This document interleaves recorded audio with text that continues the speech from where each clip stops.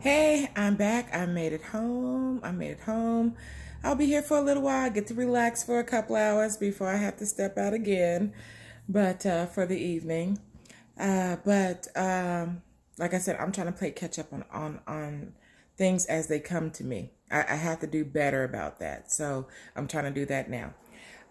So here's the message for any ladies who are out there who are barren and have not been able to conceive.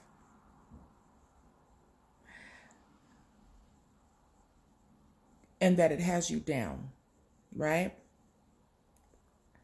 That it has you, that you feel some kind of way about that it saddens you, that you haven't been successful in achieving the pregnancy.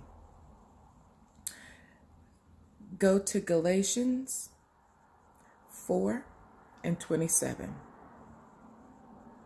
and read that over and over and over until you get it.